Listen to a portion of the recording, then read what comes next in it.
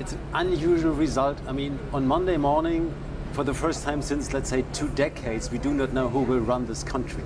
Yeah. The SPD, or to be more fair, Olaf Scholz has won the election by a small margin. But as you've already alluded to, there are 2 likely coalitions, the Jamaica coalition or the traffic light coalition. There are 2 kingmakers. So it's a bit funny to say that the 2 parties, the Greens and the Liberal, very, very likely will make it into the government. It's unclear about the 2 larger parties, the CDU and the SPD.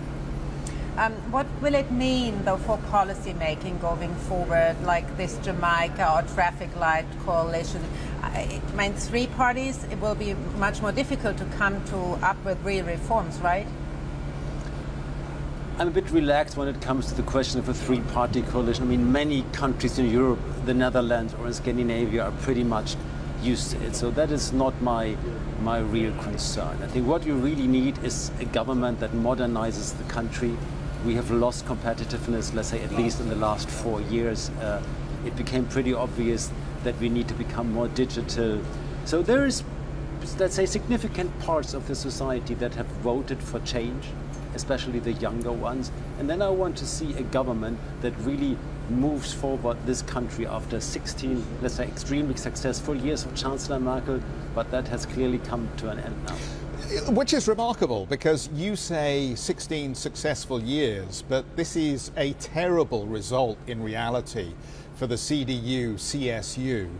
Why has the German electorate moved away from this conservative bloc?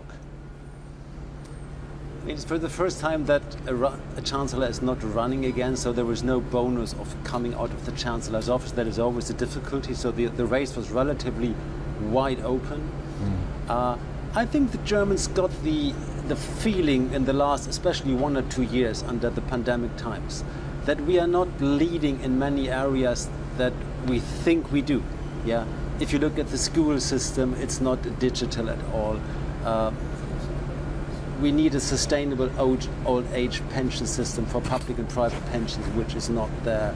We need a federal reform of our system between the Länder and the central governments, which we very likely will not get, but that's the mother of all reforms.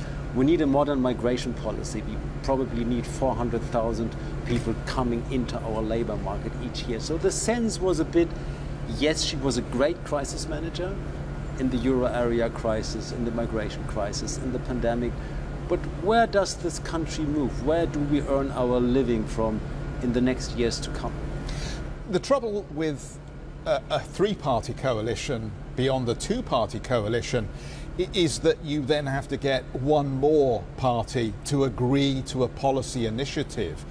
Have ultimately what the Germans voted for, is this limbo, that policies actually will be strangled at birth if they are not the least commonly acceptable outcome, i.e. there will be no strong policy initiatives in Germany under this next government because it'll be so hard to get agreement from all the 3 parties?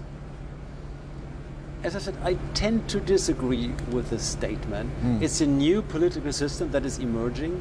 What I think is positive, that the 2 extremes have been weakened and the center has been strengthened, but the center is more fragmented. That's a bit the situation. So there are 2 kingmakers. The Greens are very much on climate change. The Liberals are very much on digitalization. So they could find a kind of pre-cooked agreement and then push a bit the largest coalition partner forward. So you are fully right, it will be a bit different. In the last 16 years we had a very strong chancellor and policy was made out of the chancellor's office. This could change a bit. It moves maybe a bit back to the parliament, where then the 2, let's say, smaller coalition partners are pushing the larger one for more reforms.